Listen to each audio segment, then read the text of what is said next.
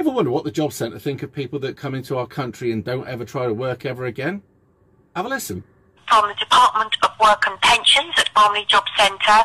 Could you please call me? An urgent call. I'll be leaving at 5, but if you can ring me Monday, I'd be very much obliged. You do need to speak to me. Okay, thank you. Bye-bye.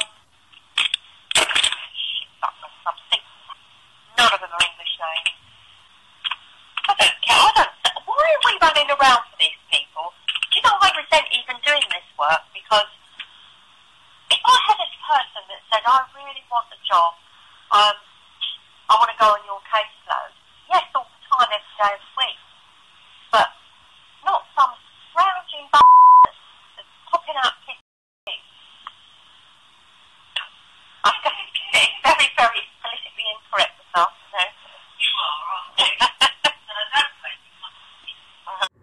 So as you're going to hear, that woman is more than frustrated, because at the end of the day they go running around after these people that are claiming benefits, and from what I'm hearing from that, make absolutely no effort to have or for the input or to actually get a job, and basically live off benefits for the rest of their life. We know it's a problem.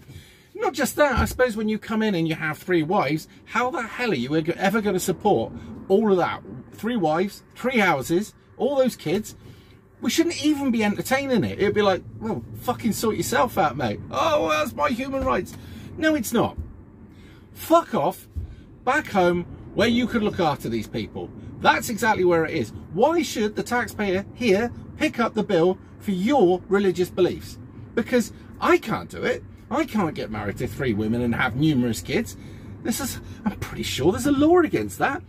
But even if I wanted to, which obviously I don't, because I think it's a lot better to focus more of your efforts on 1 person than 3, and with all the kids. But you can see this woman's absolutely fucked off. I just feel sorry that a lot of people have put it out there without cutting the name and all that out. So I should imagine that person will be investigated, lose their job, and probably get done for something that the woke tards will ensure that they get done for, because there it is. So let me know what you think in the comments. If you like the content I'm making and you want to support my work, here's a few links in the description, but only if you can afford it. Thanks a lot, and I'll see you on the next one.